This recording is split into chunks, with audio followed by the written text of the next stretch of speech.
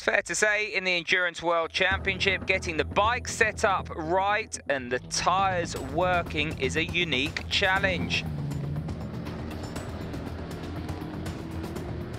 With 3 riders on the bike, so it's always a bit difficult to set the bike up. Height, footrests, handlebars and levers, that's pretty important. Afterwards, of course, we've got each rider, we've got different styles of riding. We've got riders that can carry a lot of speed around corners, so they, of course, are going to carry a lot of speed and use a lot of edge grip.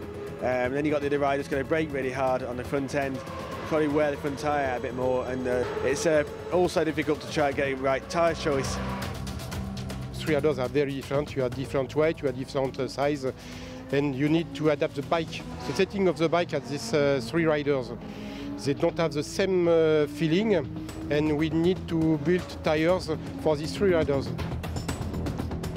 Just as they do off the track, Dunlop Motorsport works closely with the teams in the EWC to ensure that they are supplying tyres that all 3 riders can trust.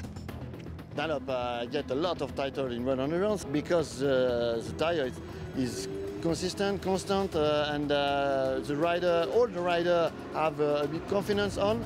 So it's really important in endurance.